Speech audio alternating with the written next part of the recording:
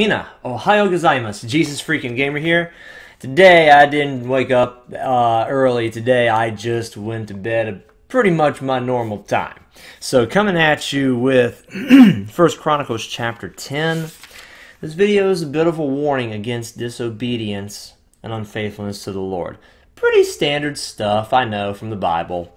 Hopefully, it's one more message that'll reach some people. And it's honestly a good reminder to me, myself, someone who is a leader in the church, even though it's just a small capacity, still a leader. So, for those, and Saul was the king of Israel. He was a very big leader. So, the higher up you go, the harder you can fall, and the more obedience is required. So, it's good for me to hear. It's good for any other leaders to hear, and it's good for people in general to hear. This is 1 Chronicles chapter 10, verse 3. The battle became fierce against Saul. The archers hit him, and he was wounded by the archers. Then Saul said to his armor-bearer, "Draw your sword and thrust me through with it, lest these uncircumcised men come and abuse me." But his armor-bearer would not, for he was greatly afraid. Therefore Saul took his sword and fell on it. So he committed suicide. Going down to verse 13, so Saul died for his unfaithfulness which he had committed against the Lord, because he did not keep the word of the Lord, and also because he consulted a medium for guidance. But he did not inquire of the Lord. Therefore he, capital H, killed him, and turned the kingdom over to David the son of Jesse. Now we just read that Saul killed himself. He committed suicide, but it says in verse 14, verse 14, that the Lord killed him. The Lord took responsibility for Saul's death. The Lord put the battle against him. He got the archers to wound him.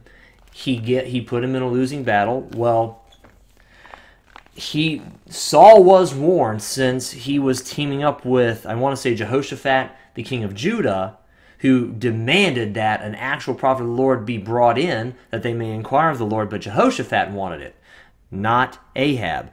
However, Saul. Bleh. So Saul, he heard from this prophet that he was going to be killed in this upcoming battle.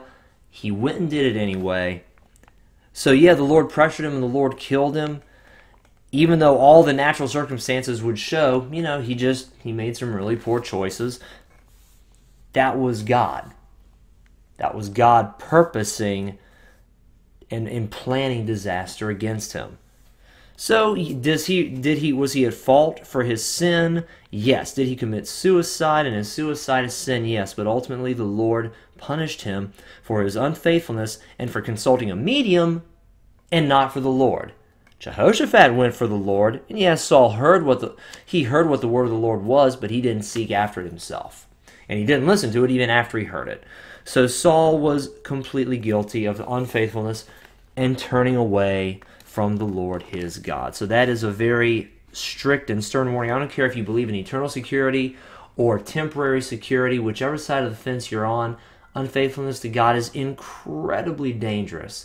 And if you do believe you're going to heaven after falling to that extent, if you're one of the people that do believe that, I'm personally not, rest assured, you're going to be somewhere way down after you stand before the Lord. If you fall that far, I can almost promise you most of what you're going to be presenting before him is wood, hay, and stubble, not gold, silver, and precious stones, as talked about in 1 Corinthians, is it chapter 5, I believe? I'm going to check that out real quick because I want to give you a definite reference. I could just say Google is your friend, and normally I have no problem doing it, but I want to give a direct reference here so that you guys can look into it right now. It is 1 Corinthians 3. It's 1 Corinthians 3, starting at verse 11 and going through verse 15, talking about the judgment of God and the gold, silver, precious stones, wood, hay, and stubble that I just talked about. You commit a sin and you walk that far away from God, you're going to be presenting a lot of junk. And I don't know what you believe about heaven's ranking system or not. Jesus talks about them being the greater, about those who are great and those who are less in the kingdom of heaven. Google that. You'll find that in the Gospels. I personally also believe there will be a ranking system in heaven. Now, being in heaven is obviously better than being in hell. But we shouldn't be aiming for last place, and we shouldn't be content or satisfied with last place, even in heavenly rankings. We should be living all out for Jesus. We should be going gung-ho for him at all times. And to wrap this up, this is directed just as much at me, as it is at anyone else. We all need to hear this, so we all need to take heed and be warned. And this, when I stand before the Lord, this video right here, my words will judge me if I fall away and turn away from obedience to God. So thank you guys. This was a heavy one, but nonetheless, thank you guys very much for watching this video. It was important to get these words out. The judgment of God is just as important as the love of God.